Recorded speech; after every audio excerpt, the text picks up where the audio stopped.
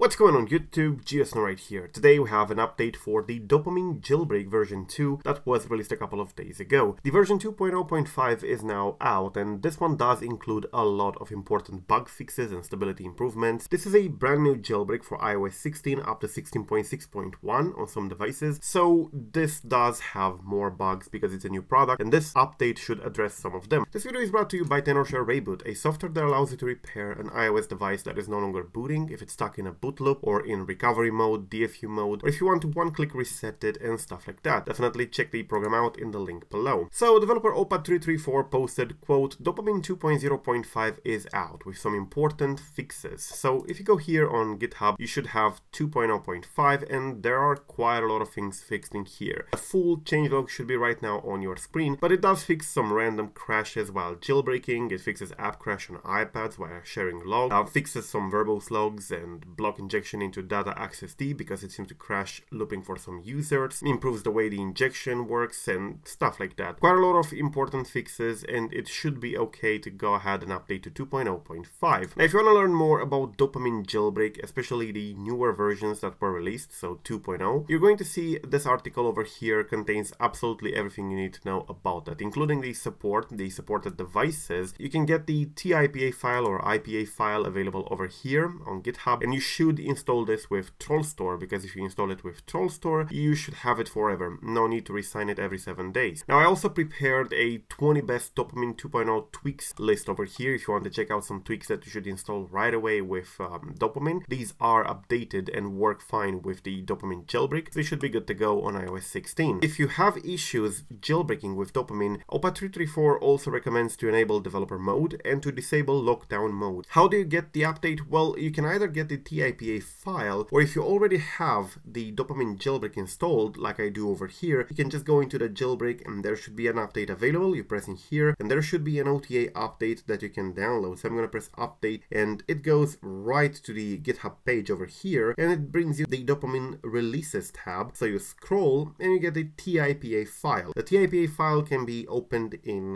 TrollStore, so you download it. Alright, once it finishes, you go here to downloads and to Dopamine. And I'm going to go ahead and press the arrow and open it in TrollStore, and TrollStore will pop up this. If we want to install it, press install and it will be installed in a couple of seconds, replacing the older version. So as you can see, 2.0.5 in there. You can close everything, and now if you open it, it should be the newer version. You can see no updates available anymore, so we should be good to go. You can just press jailbreak and that's it. So yeah, that's how you install the latest version of Dopamine. Go ahead and update. It's an important update containing a lot of fixes. Thank you for watching. I'm GSNO. Till the next time, subscribe to stay updated and peace out.